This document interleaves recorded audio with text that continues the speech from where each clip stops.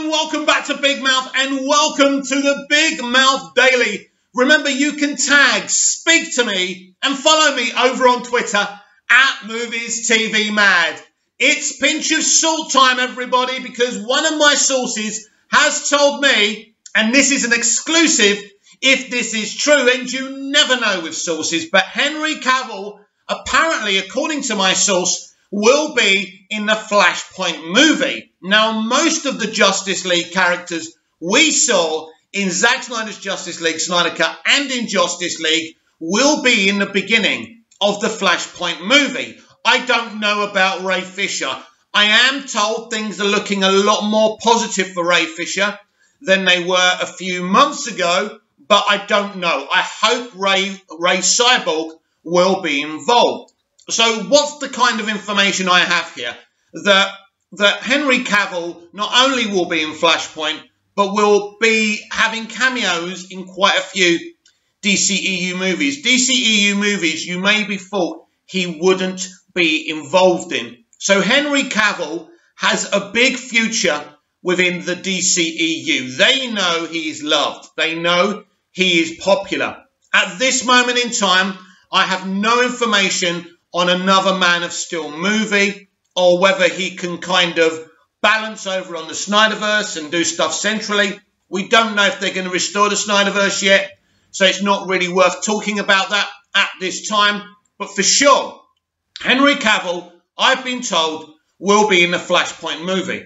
Now, if you follow me and you follow my channel, I've always been kind of really confident about that. I just felt that the Justice League characters, not including Cyborg, by the way, because of everything that's gone on between Hamada and Fisher. But in terms of the other characters, they were always going to play a role in this movie. Because I always felt that the Justice League, including Ezra Miller's The Flash, would be fighting someone, maybe Reverse Flash, at the beginning of this movie. So that is what I'm hearing at this moment in time. Now, questions like, what costume will he be wearing? Listen, it's quite simple. They've made it pretty clear that the Snyder Cut isn't canon. I do not expect Henry Cavill to wear the black costume he ended up wearing at the end of Zack Snyder's Justice League Snyder Cut. So expect him in his traditional costume. It may even be a refurbished costume. It may even be a newer costume. But we did see Andrew Muschietti holding up the Man of Steel costume for Supergirl. Now, a lot of people are saying, well, that's the only costume he has right now. He was just holding it up. I think it would be awesome if they stuck with the original logo and the original costume. But who knows? Anything's possible. I think Superman can change costumes quite easily. You know, he could have grabbed one from one of those ships or whatever you call it, right? So, but I would imagine they'll stick with the Man of Steel costume. I do expect Supergirl to have the same one.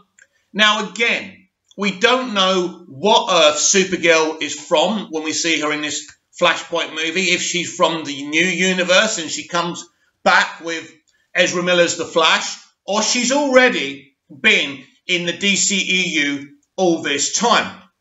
That's an interesting one, because we have discussed before about Zack Snyder's Man of Steel prequel comic. And in that comic, she's got blonde hair. Now, I expect her to keep her own hair colour. I expect Sasha Calais to keep her original looks and her hair colour. I don't expect them to make her blonde. They may make her blonde, but I doubt it.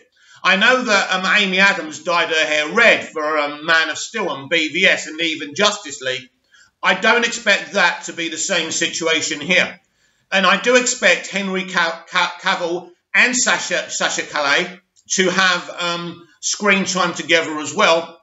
That's if she's actually from Earth 1, which is the DCEU we've been watching thus far. So more questions than answers at this point, but that's what I can tell you thus far.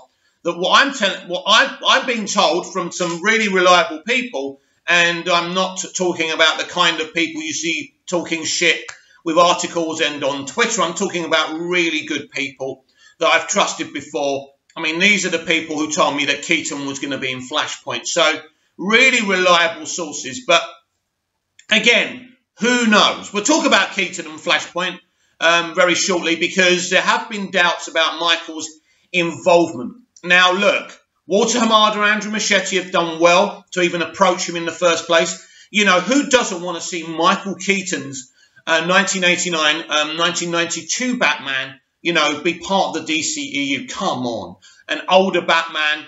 Now, there are rumours that his original 89 Batmobile has been seen. I don't know where, but it has been seen. So that's good news. And apparently, exclusive from Grace Randolph, he is in this. Now, Michael did put some doubt over this, because he said if the script's no good, if, you know, because of COVID, he might not do it. I think you've got to understand Keaton's humour as well. I think he's in. I think he's doing it. I think the rumours about Bale were bullshit, unless Bale's involved as well. Listen, we've discussed Flashpoint as well so many times, haven't we?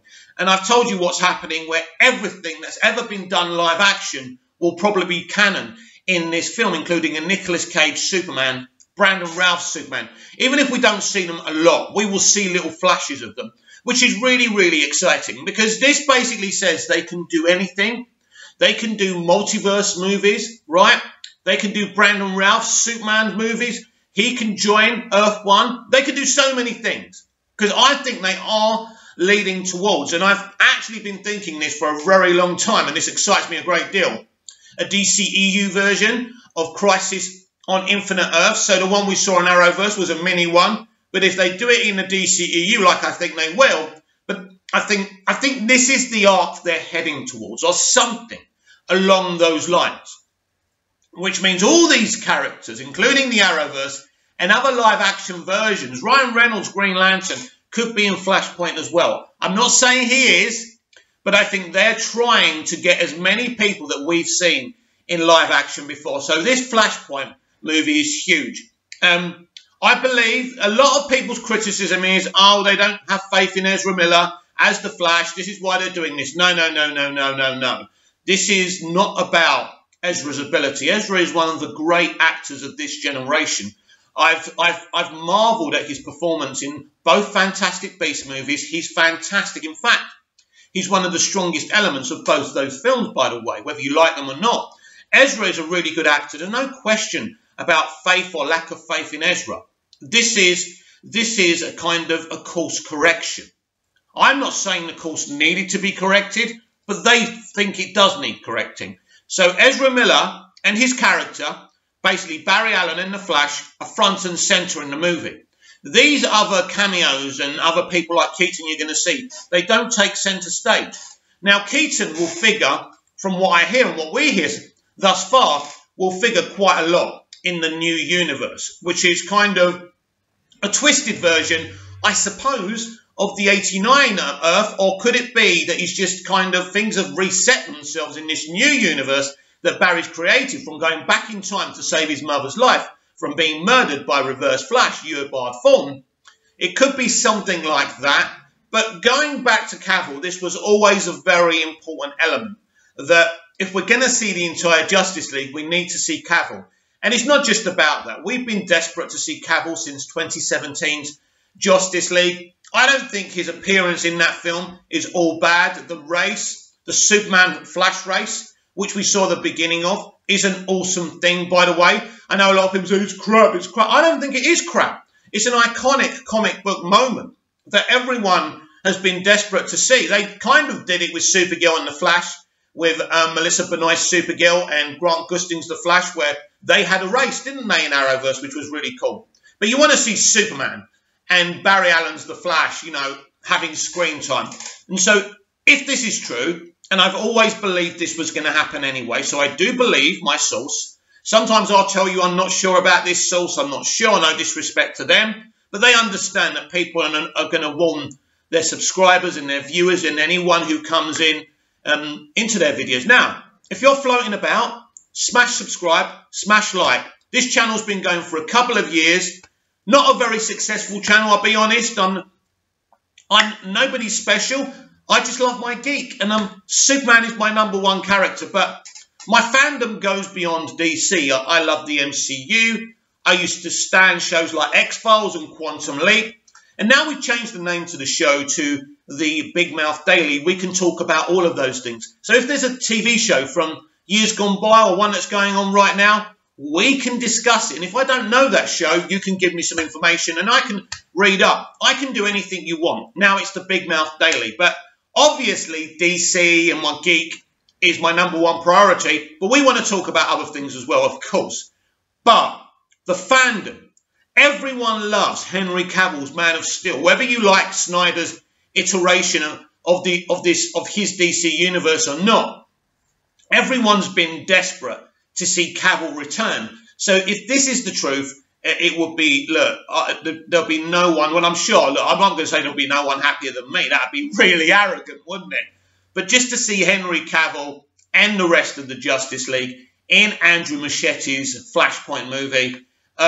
I still don't know if it's going to be called Flashpoint, by the way. It could just be called The Flash. I don't know. But the Flashpoint story is being integrated. To be clear, it's not a copy and pasting. They're using the Flashpoint story to reboot the DCEU. Not totally, and as Andy's already said, nothing's going to be forgotten, but we are looking at the reshaping of the DC Extended Universe. I have no idea what they're going to burn and what they're going to keep. I don't know if it's true that they're going to burn elements of the Snyderverse. I wouldn't say they're not, because we know that they just don't see Zack's vision. They don't get it. They don't believe it's what the mainstream audience wants, which is obviously problematic for people like you and me who love the Snyderverse. This is the problem with the Snyderverse. If you love it, you love it. But if you don't like it, you don't like it. And I think it's as Ann Sarnoff says, we want to do something for all audiences. Now, I hope that's for the Snyderverse fandom as well. And we can integrate these DC castings by Snyder and what he's done already into this central universe. Not necessarily in a huge way. But when you hear things like rumours like Henry Cavill's going to be in Flashpoint, this is good. These are good things. I can't see anything negative from what Hamada is setting up here. And Muschietti, by the way, who I think Muschietti will be the lead creative. I mentioned this in yesterday's Big Mouth Daily, that I think Muschietti will be the one, if there are future Justice League movies, he will do those Justice League movies. I think maybe he may get a Henry Cavill Superman movie. That'd be interesting to see how he handles this. So this is a Flash movie. This does focus on Ezra Miller's Barry Allen and the Flash. But it's also a kind of strategy that Feigs had from the very beginning. Let's start again. This has been a strategy that Kevin Feigs had from the very beginning over at the MCU. A little bit later on, we will be kind of reacting to Falcon and the Winter Soldier, episode 5. So do hang around for that as well. So this is the strategy they're going for. Listen, it's not about being unoriginal and copying the MCU, right? Let's not forget, the Green Lantern movie had a post-credit scene, and a pretty awesome one at that. So, you know, it's not like, and, you know, Masters of the Universe in 87 starring Dolph Lundgren.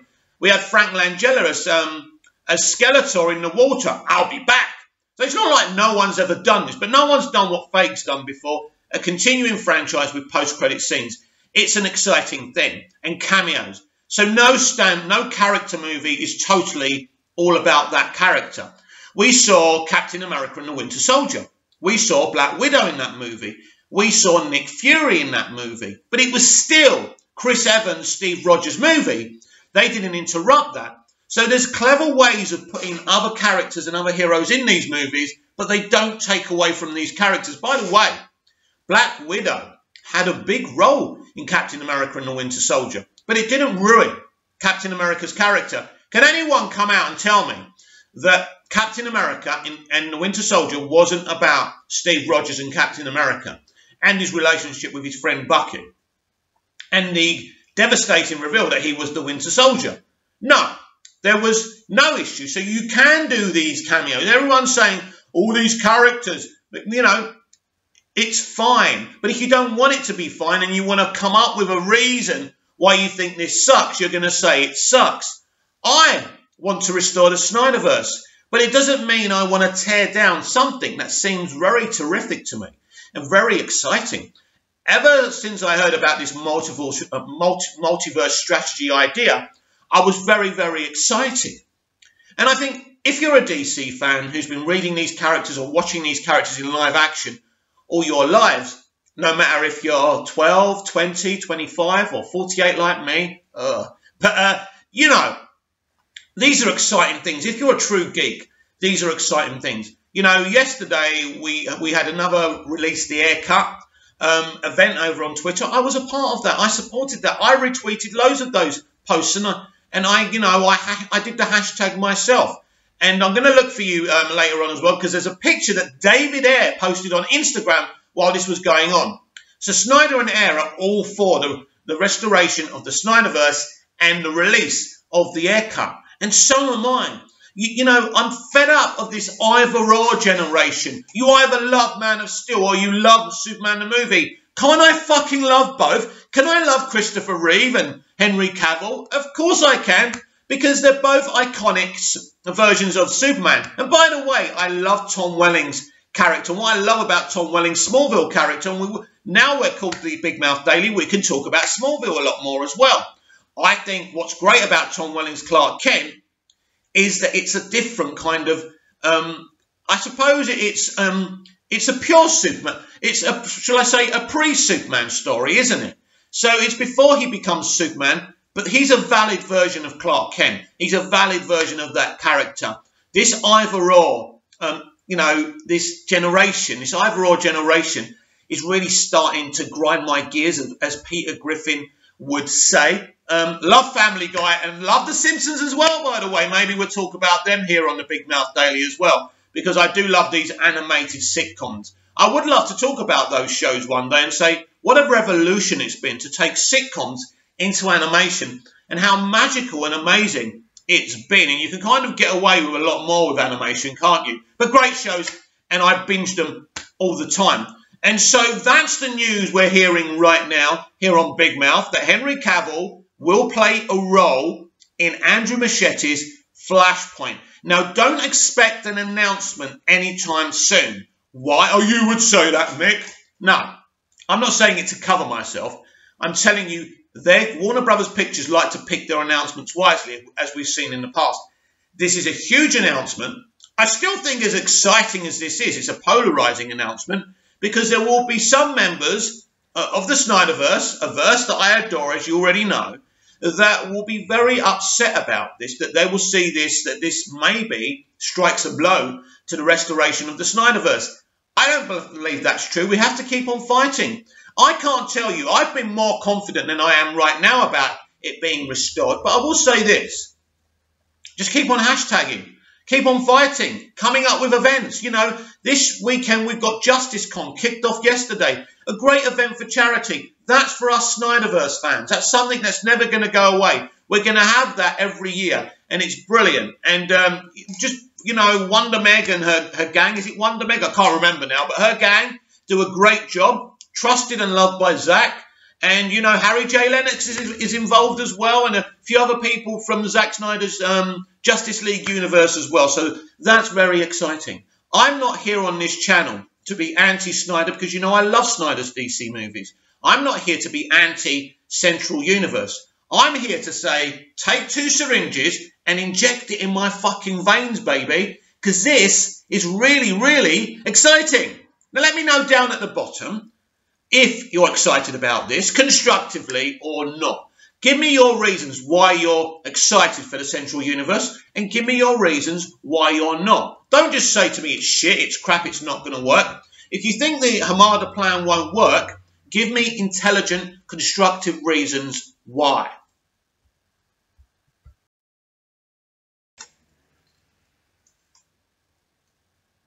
Look at that, everyone. This is what Sir David Ayer, and I've just knighted the guy. Sir David Ayer posted this from his original Suicide Squad. This is from the Ayer cut, or what he shot that wasn't in the theatrical release. And I think it looks amazing. I can't really make out who's who. Should we have a look?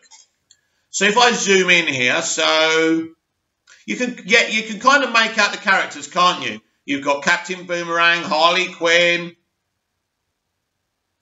And I think is that Will Smith? Yes, it's really awesome. It's part of the third act, that picture. And I really think that was great of David Ayer to do that. to post that.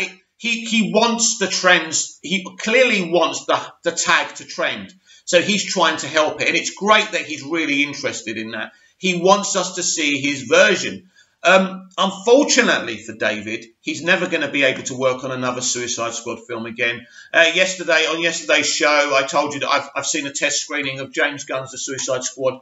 It's a pretty tremendous movie, and he's going to be in charge of this whole universe now, which I'm happy about, but it's bittersweet because I think David Ayer did make a good movie that we do need to see. Now, Kathy Yan got some credit from someone or won an award for the costumes of Birds of Prey and the fantabulous emancipation of one Harley Quinn. She said, we wanted to take women superheroes out of the cat suits. This really triggered me. And I was about to quote tweet her, but I thought, Mick, no, not worth it. Let's not show them that we're toxic. So I subtweeted. And I can't remember where the tweet is, and I can't find it now for you. But this is my opinion. Kathy, I'm talking to you directly, even though I'm a low-life YouTuber who you're never going to watch. Kathy, you have no love. You people have no love for comic books, do you? And when I say you people who have got this warped agenda. Not once has any of the Birds of Prey worn any cat suits. And if you bothered to read a comic, you would see that the Birds of Prey, including Harley, wear beautiful, wonderful, aesthetically pleasing costumes, right?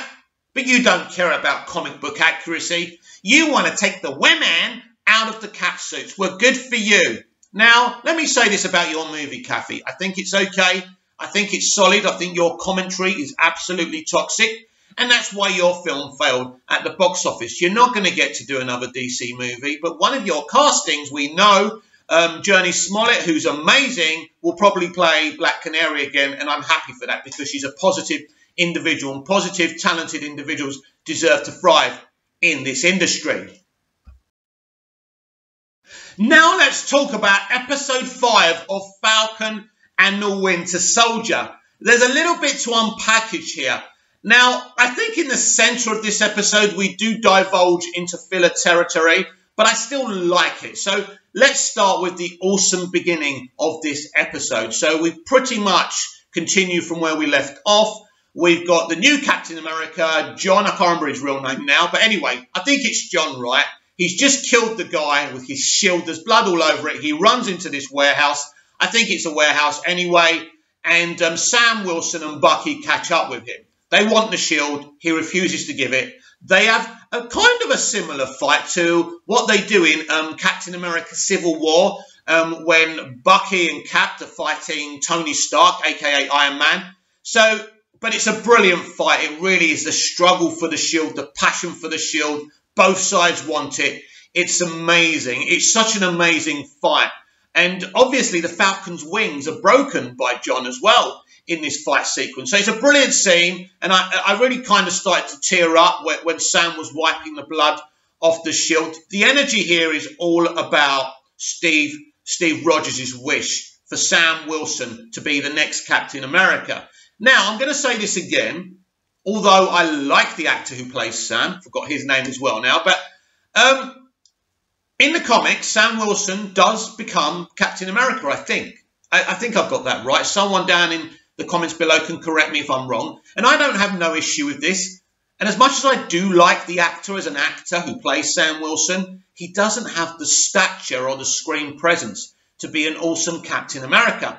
Now, once that happens, if it happens, and it's looking like from what we saw in episode 5 of Falcon and the Winter Soldier, it will happen, maybe he can prove me wrong. But thus far, I just don't see how he can be a good Captain America. And they've really tried to kind of develop his character, because in the movies, Sam Wilson's, a.k.a. the Falcon's character, has been very, very underdeveloped. And that's been problematic for me and many, many people when he was given the shield at the end of Endgame. But let's be absolutely clear here. He was given the shield at the end of Endgame. Cap wanted him to have it. We knew from that moment he will be the next Captain America. And I'm staggered that Feige wanted to drag this thing out through a limited series. I really am. But it's been interesting. I've enjoyed the show. We've got the finale next week. Only 6 episodes. I'm surprised by that, but it is a bit of a short series, but we've got so many more Marvel Studios, Disney Plus streaming shows to go, and I'm really excited. And we've got some great movies. It's a big year for the MCU, and if you're a fan of that franchise, which I am, by the way, but mainly I'm a DC stan, just to be clear, and you will find receipts from me slaughtering the MCU in the past, and we've gone through that already, so no point looking for those receipts. They're there. And so we get that brilliant fight, but then Bucky and Sam go their own way, and Sam goes to his sister, Sarah, who I love, by the way. Love the flirting with Bucky and Sarah as well. Could they be an item? I think that would be pretty cool. But this gets very Lethal Weapon kind of bantery territory when Sam tells Bucky, stop flirting with my sister. And I kind of like that. I think they may get together. It may just be an in-house joke we see now and again when we see these characters together. So basically, nobody wants to buy this boat because they've decided to sell the boat. So they call in some favours from this town. They get all these geriatrics, yes, geriatrics mainly, and they fix up this boat. And it's a great little sequence, but you do feel that they purposely slowed down the pace because they didn't want to go any further because we've got all the great stuff in the finale. And in penultimate episodes, it's interesting. Sometimes penultimate episodes of TV series can be really as exciting as the finales, and sometimes they can slow the pace down, as episode 5 of Falcon and the Winter Soldier ultimately did. And so, I'm going to read an article about it, actually, because there's one about, what's the character's name? I'm crap with names, right? Yeah, we got one about Danny Ramirez, which is interesting. So we're going to talk about Danny Ramirez very shortly, because that was an interesting moment as well. So then we get this, Sam goes to see Isaiah, who's played by the magnificent Cole Lumley, who was in one of my favourite shows of all time, Alias. I didn't realise it was Cole, actually, playing... Is it Isaiah? I can't say his name properly. Anyway, so basically Sam's gone there kind of in mind to give him the shield. I don't know if he's giving him the shield, just say he's got the shield because it's his by rights, or because he wants him to be the next Captain America, but he can't, not at his age. But I was thinking about this. What if Isaiah actually takes the juice, the Captain America juice, or whatever you call it, right? Wouldn't that young him up a little bit? Wouldn't that make... Because I don't think Cole Lumley is that old. And you can tell the makeup's trying to put on some... Are they burns or are they wrinkles? I don't know. But I think maybe Cole Lumley could be the next Captain America. At this moment, it's Sam Wilson, which is what we knew from the end, as I've said, from the end of Endgame. So this doesn't come as any surprise. And the debates about this whole thing on the internet, should a black man have... become Captain America, they even talk about it in yesterday's episode, isn't an issue for me. You just need someone who has the height, the breadth, the on-screen stature to play this character. And I don't believe the guy who plays Sam Wilson has, but again, maybe he'll prove me wrong. And so this whole thing starts, and it's quite a good scene, you know, because Isaiah says something along these lines. He says, they'll never give the shield to a black man. And if they do, he says, which black man in their right mind would take it? So this puts Sam in a really awkward situation. And so ultimately, he does kind of decide he wants it. So we get this great training montage where he's chucking the shield about. It's a really awesome scene. He drops it, he catches it. It's really good. He wants to be Captain America now. He didn't at the beginning of this series, and now he does. Maybe he doesn't really want to become Captain America. Maybe he's just doing it because Steve wanted him to become Captain America. And that might be the out of the storytellers here and Kevin Feige, why he might not be.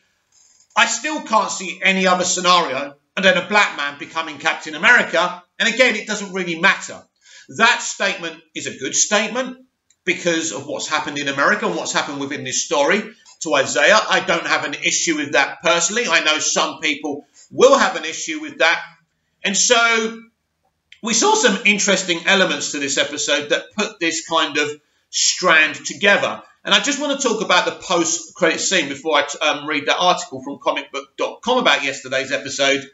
And the post-credit scene is great. I think it's one of the highlights of the episode where we see John, the former Captain America, forming his own shield and putting his friend's badge on the shield. Or is it his badge? I think it's his friend's badge.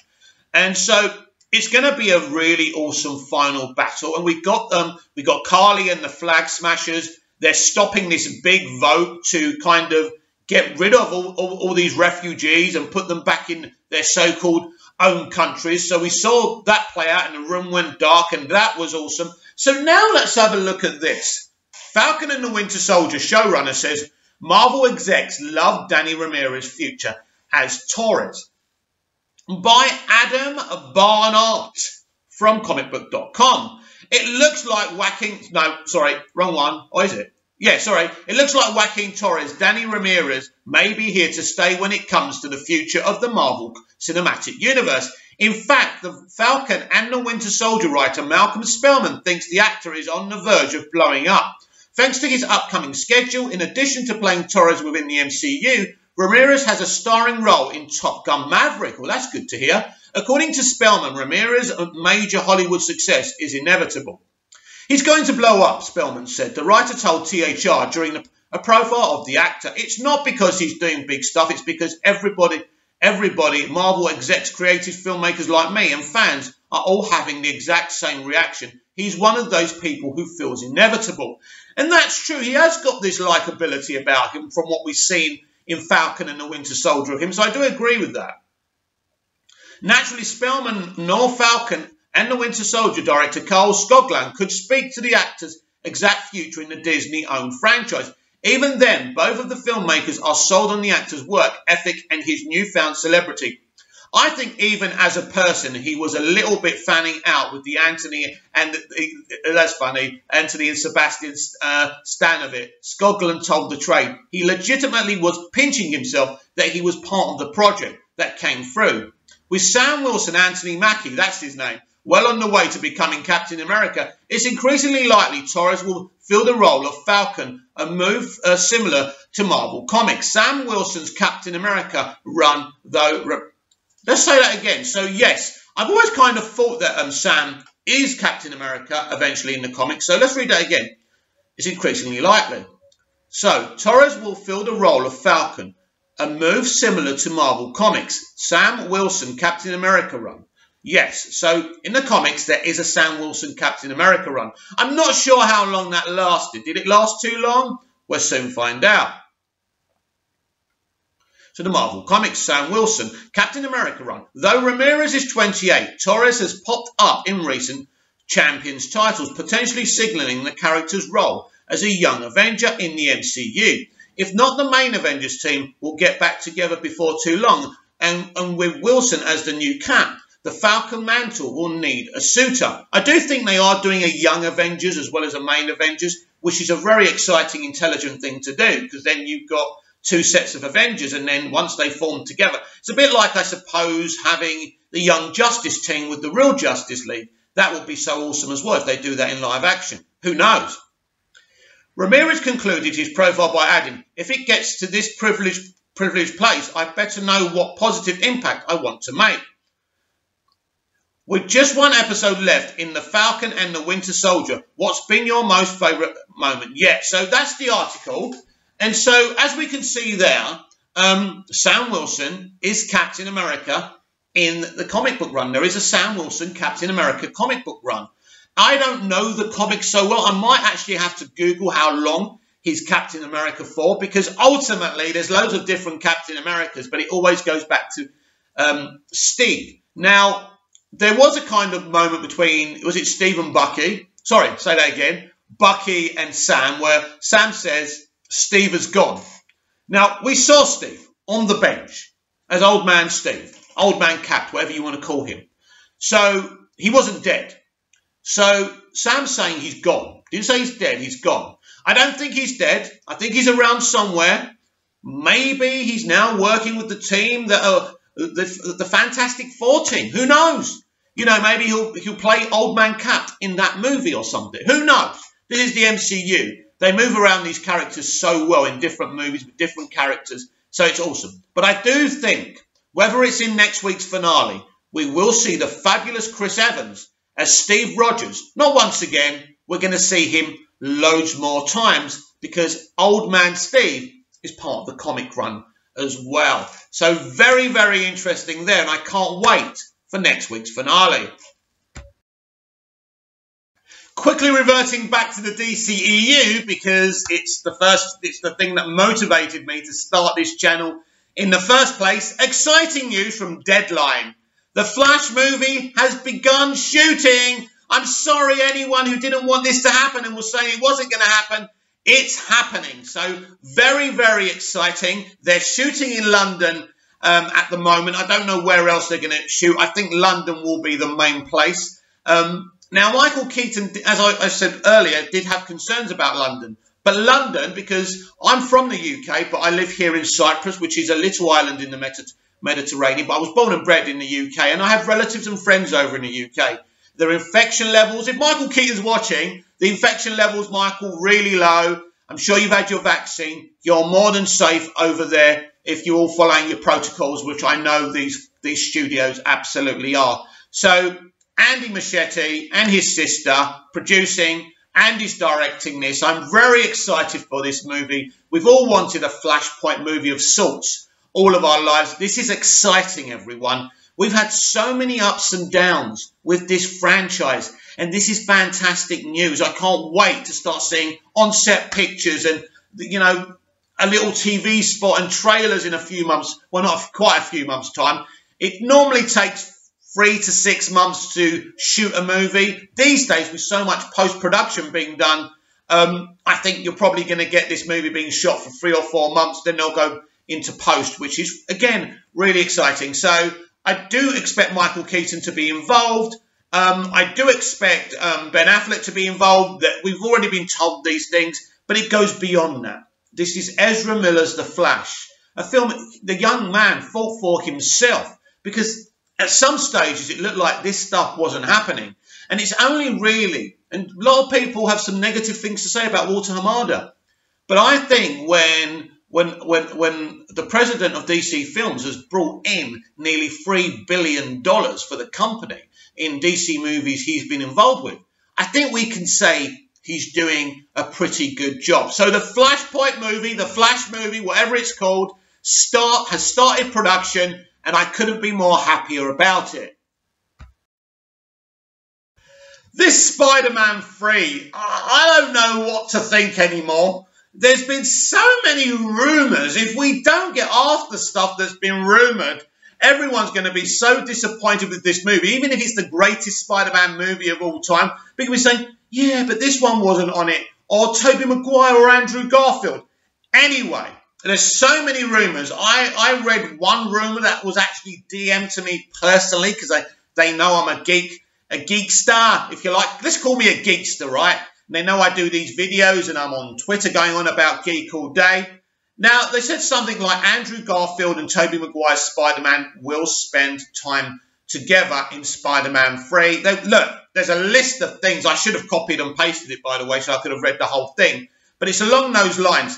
Anyway, CBR.com are reporting Marvel is de-aging Alfred Molina for Spider-Man No Way Home. Spider-Man No Way Home's Alfred Molina will be de-aged via CGI to again play Dr. Octopus, a role he last played 70 years ago in Spider-Man 2 by Jim Johnson. Wow, that's an easy name to read out. I'm happy about that. It's been 17 years since Alfred Molina played Dr. Octopus in Sam Raimi's Spider-Man 2. So how will the filmmakers account for the age difference when Molina reprises his role in the upcoming Spider-Man No Way Home? Simple. His character will be de-aged via CGI, as he has been done previously with characters in other Marvel films. Molina spoke of how No Way Home director John Watts reminded him of those previous efforts. What? Molina's been talking about this? This is not just a rumour then. There's so much going on sometimes. If I'm going to do these videos properly, I'm really going to have to be on the ball here, right? Anyway. So this is what Molina said. He just looked at me and said, did you see what we did to Bob Downey Jr. and Sam Jackson? Molina told Variety. Watts was referenced 2016's Captain America Civil War when CGI technology was used to make Robert Downey Jr.'s Tony Stark appear younger in a flashback sequence. The same technology was used on Samuel L. Jackson's Nick Fury in 2019's Captain Marvel, which took place in the 90s.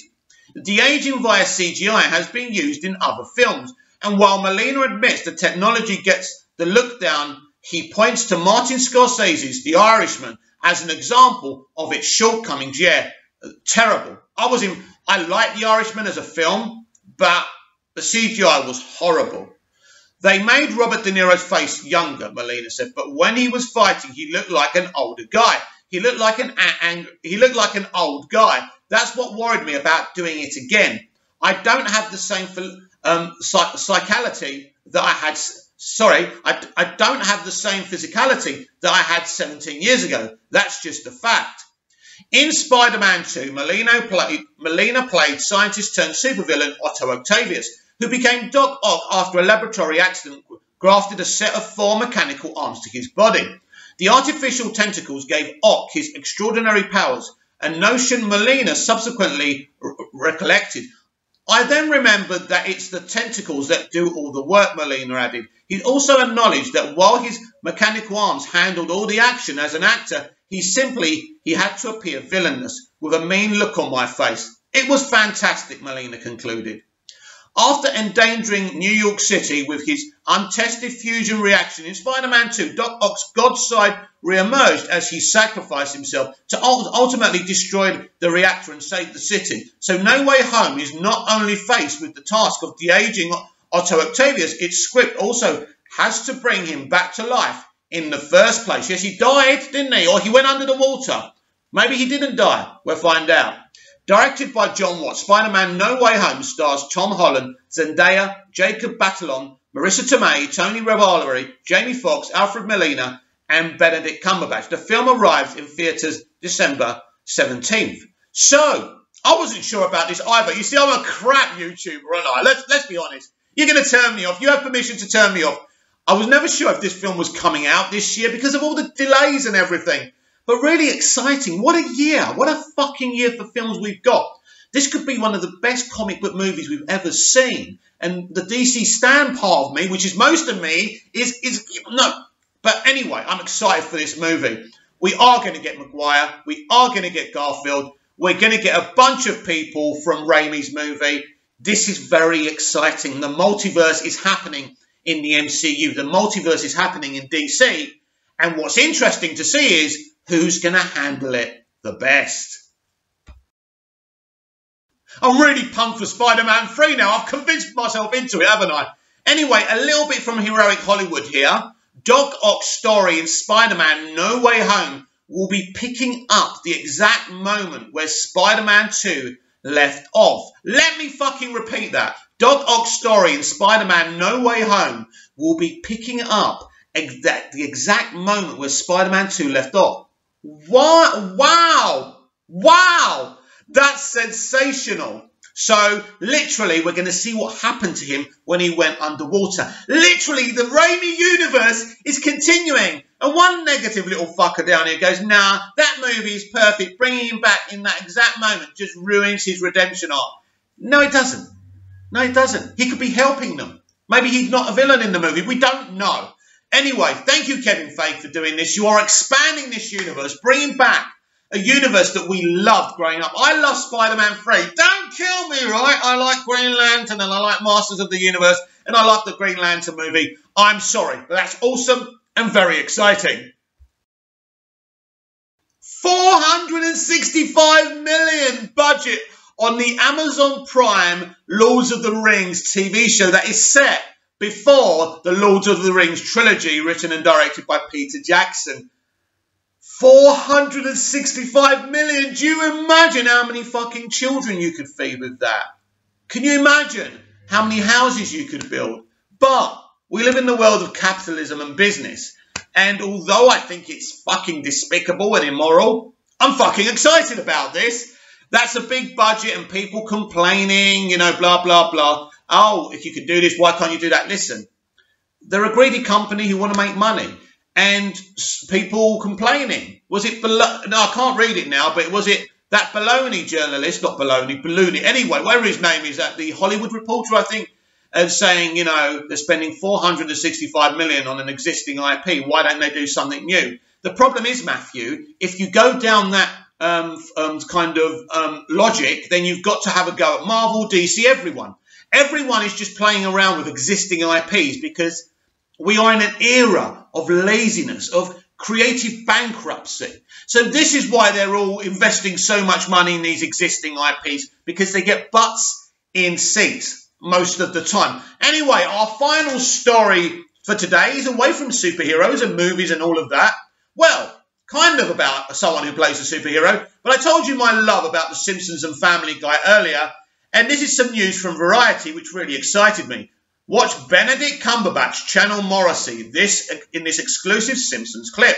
So I didn't know this, but the Benedict Cumberbatch, but Benedict Cumberbatch will guest in this week's The Simpsons. At least I think it's this week. So very, very exciting. Looks like a great clip. I won't play it here for copyright reasons. Stop me if you think you've heard this one before. Benedict Cumberbatch guest stars as a moody 80s era UK crooner who becomes Lisa's imaginary friend on this Sunday's episode of The Simpsons. I can't wait. Variety has a first look at this folksery as he gives his take on the citizens of Springfield. Scroll down to watch. In the episode Panic on the Streets of Springfield, Cumberbatch plays Willoughby, described as Lisa's new imaginary friend, a depressed British singer from the 1980s. Also in the episode, Homer becomes a truck guy in the all-helping write music for the episode Flight of the Conchords, Brett McKenzie. Wow. Of course, it doesn't take much to realise Willoughby looks and sounds a noted moody vegan and lately controversial right-winger Morrissey. Oops, that's The Simpsons. Controversial. I grew up as a moody kid, obsessed with catchy yet depressing indie music from England, so this show was sort of a natural for me, said Tim Long, who wrote the episode. And like Marge, my parents wondered what the hell was wrong with me. They still don't know. Long clarifies that the character is not Morrissey, but an original character created for The Simpsons. I think you based him on Morrissey, didn't you? And I'm sticking by that, he quipped. Having said that, the character is definitely Morrissey-esque, with maybe a small dash of Robert Smith from The Cure, Ian Curtis from Joy Division, and a bunch of other people.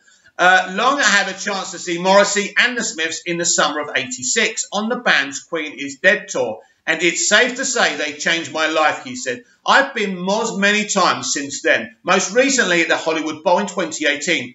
Executive producer Matt Selman was also at that show, and we got to talking about how much music meant to us as weird, alienated teenagers, and also how being a big fan of someone is like having a lifelong relationship with them, with all the ups and downs that implies. This show grew out of that discussion. Long raves about Cumberbatch in the role, along with his scenes with Yardley Smith, the voice of Lisa Simpson, are just magical, and the songs with lyrics by me and music by Brett McKenzie are so good, he added. Brett knew exactly what we were going for and nailed it. He's maybe the nicest genius I know. In the screen grab above, eagle-eyed viewers will learn that Willoughby was originally the lead singer of the Snuffs, whose hits included How Late Is Then, What Difference Do I Make, and The Hamburger is Homicide.